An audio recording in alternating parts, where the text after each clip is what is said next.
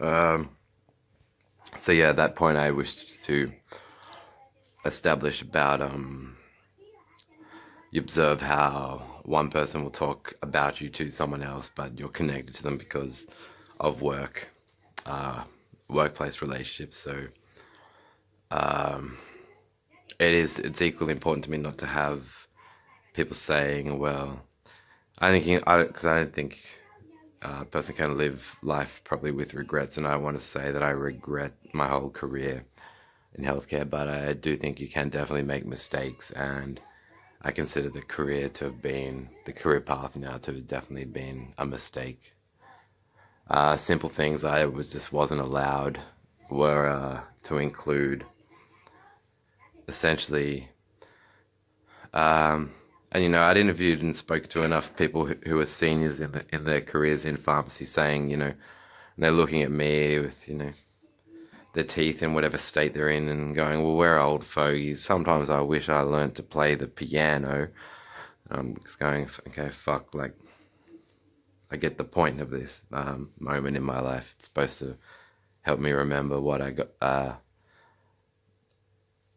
what subjects I naturally seem to excel in school and get my best grades in, and why I've always felt that I had ongoing drives to continue and determinations to continue to create in those in tune with those subjects, whether it would be comedic segments, interviews, parodies, satires, jokes, filming little jokes, something with very serious themes. Well, I was just wanting to do that, but I was not sure about whether music work with video clips in addition to a book would be the best way to do that. And because I was committed to the work that I was doing in healthcare, they could never turn around and say, oh, the reason your job opportunities didn't progress is because you have all these other issues, interests, side interests in you've got your writing and your da-da-da, because it obviously, if you're thinking in those terms, it obviously happened the other way around, where I'm looking at the pharmacy career going, well, what the fuck next? Should I memorize all of America's different brands for Panadol? Oh, they're calling it acetaminophen there, not paracetamol. Oh, wow. What next, pharmacy? I mean, it truly has gotten to the point where I started to think it would definitely be more interesting if I had a terminal illness, because I would then see a different aspect of pharmacy, and it would break with the mundane, Groundhog Day. Every day the fucking same. Everyone talks the fucking same in every way. It's the fucking same.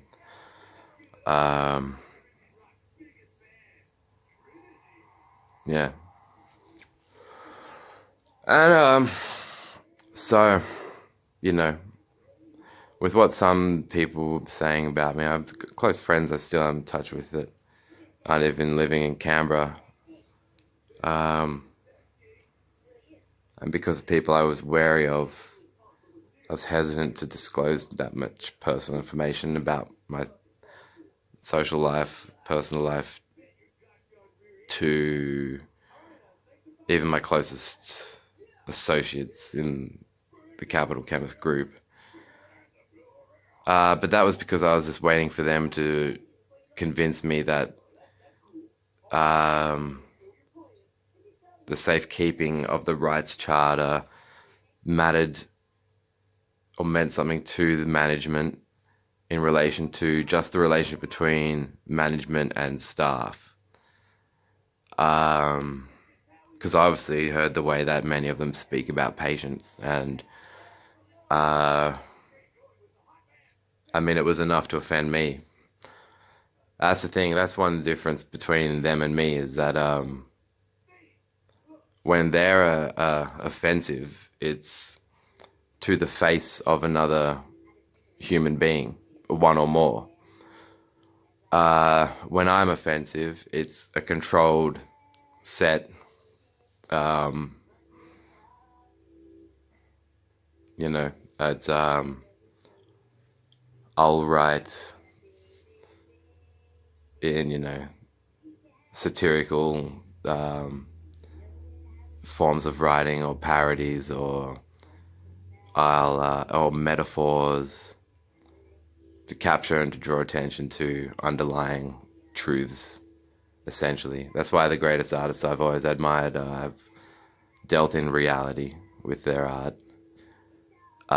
Throughout history, my favorite characters seem to be the ones who, initially there was an interest I had with scientists who were having to contest and contend with pressures, political pressures from the church in their day, some of which been told to throw away or recant from their teachings. The church would be calling them your teachings, as if Galileo was trying to write a new Bible. He was just trying to describe, you know, what he was working on with planetary rotation and the solar system, and, you know, but the church seemed to always be there to be putting certain amount of pressure on on scientists, or forcing them to consider themselves a dangerous or corrupting influence on a society. That's overseers and overlords were always religious dogmatists. So that recurring theme in history has always been an interesting one to me. And also, so too has been those characters who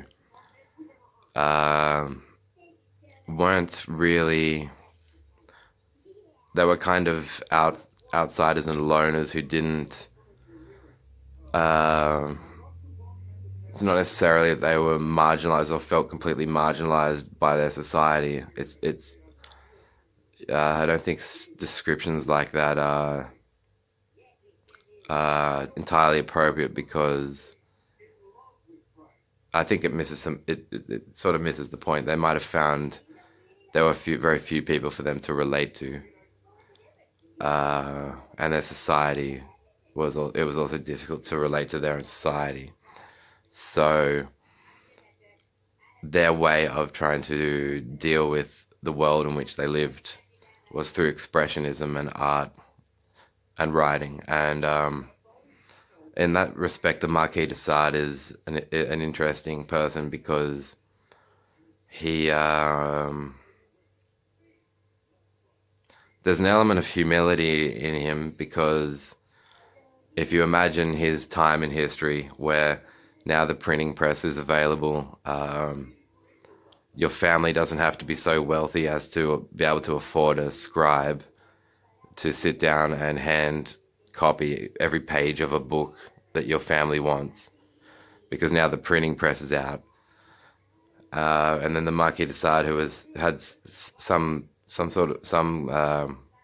he came from a wealthy family. He had I can't remember the term for him before he started the libertine movement, but he was, you know, he wasn't lower class, but he did enjoy being able to provide literature to the non-upper class.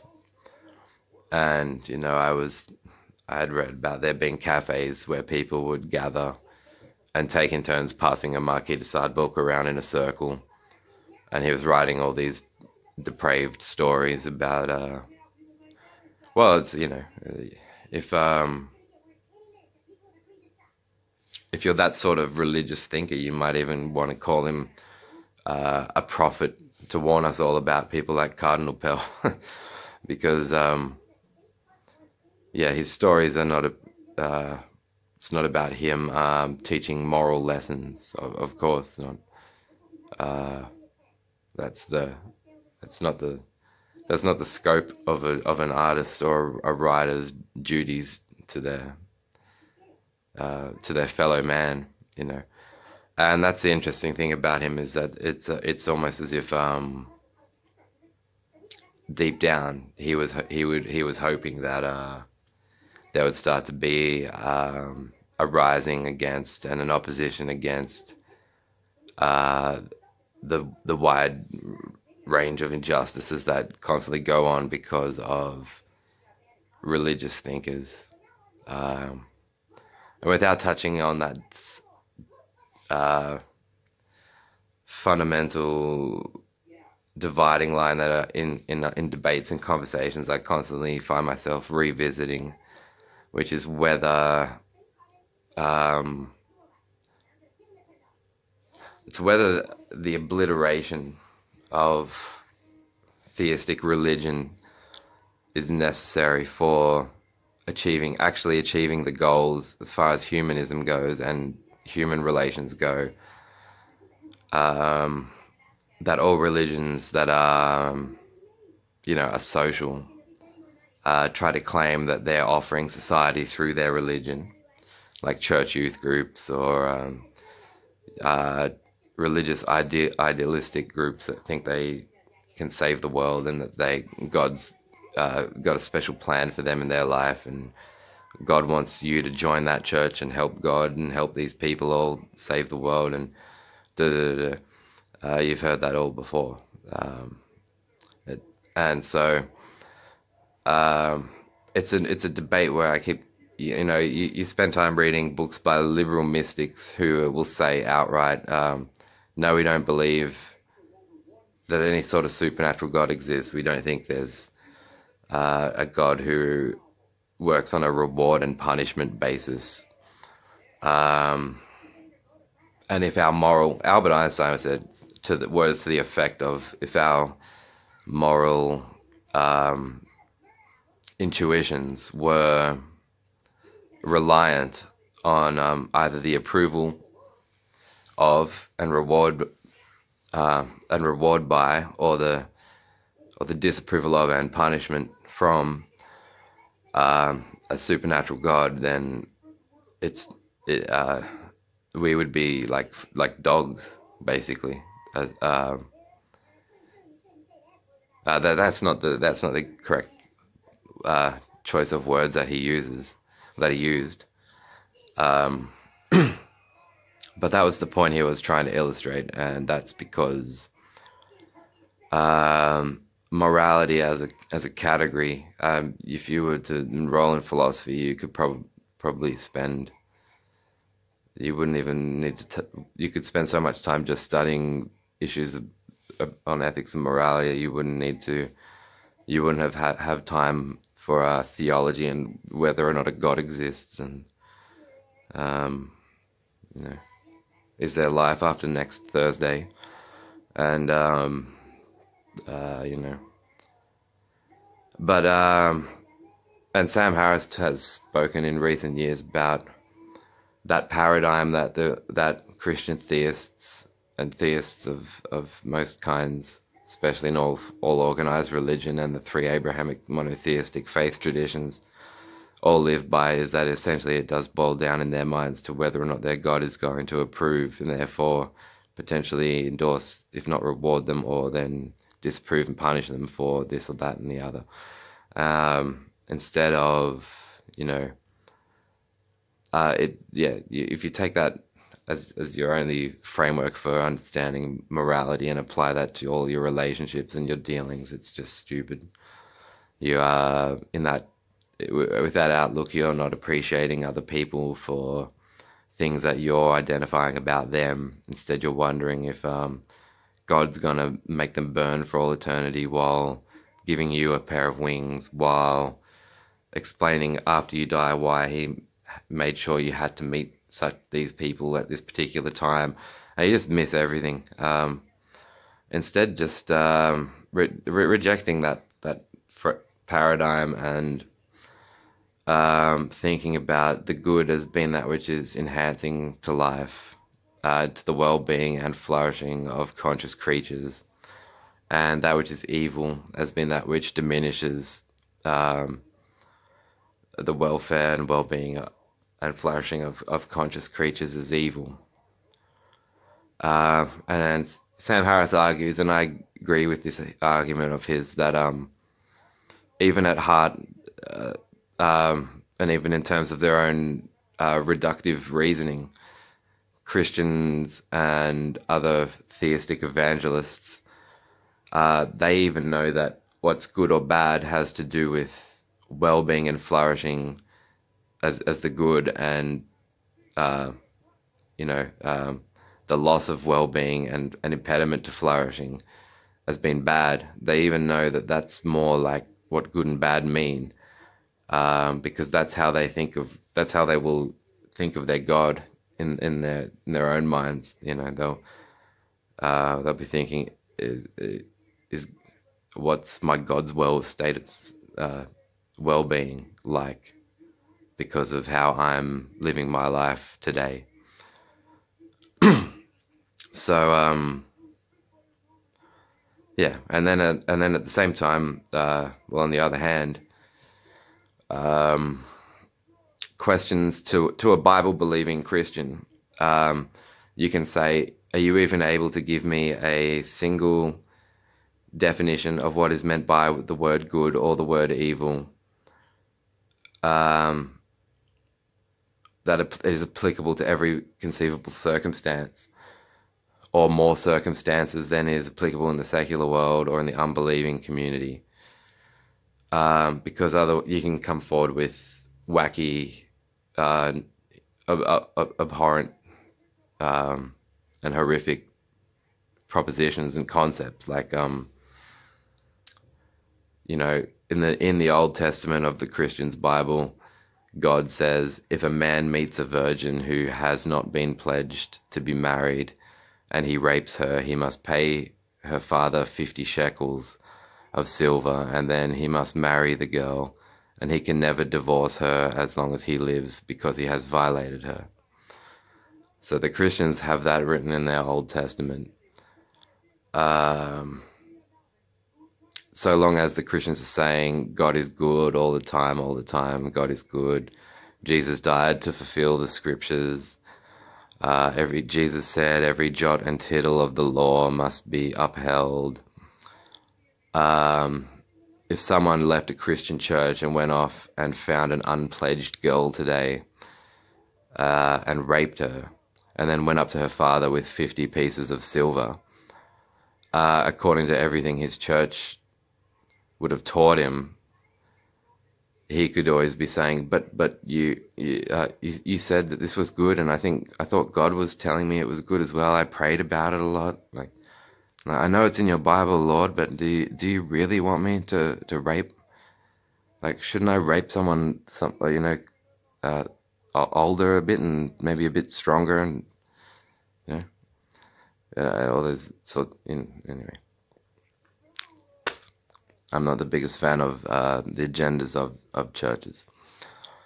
So anyway, yeah, but to avoid, if you don't want to be doing direct quote pulling from the Old Testament, there's always a good website though on that topic called theevilbible.com, and the people who created that website have systematically categorized different types of evil that is represented in the Bible as part of the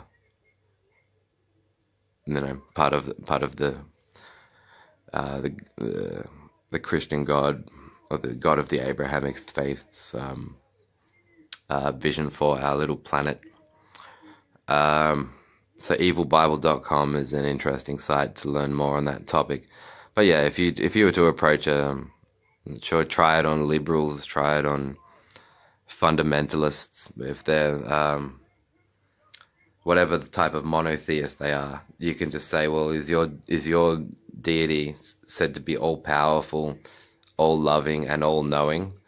as just 3 rudimentary initial check questions, and if they say yes, then you can actually um, you can go in plenty of different directions in discussions then which include, like, they can be stumped by simple questions like what is meant by good. That is a consistent definition of the word good, because yeah,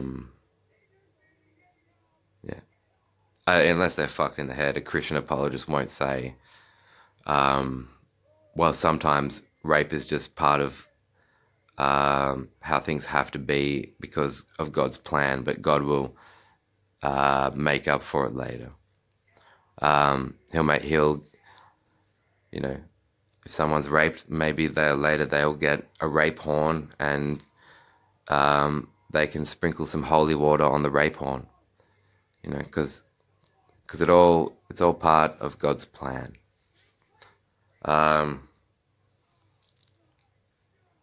Yeah, so I've spent years just studying these sorts of topics and debating metaphysics and epistemology on forums. And because there are universal, or more or less universal, things that can be said about the God of monotheistic faith traditions, then Judaism, Christianity, and Islam, their God concepts stand relevant to many of the same criticisms that can be in principle launched at Christianity. So long it just depends on the properties and attributes that are inherent to the concept of the God that the religion is worshipping, and that they stand for. We'll be back.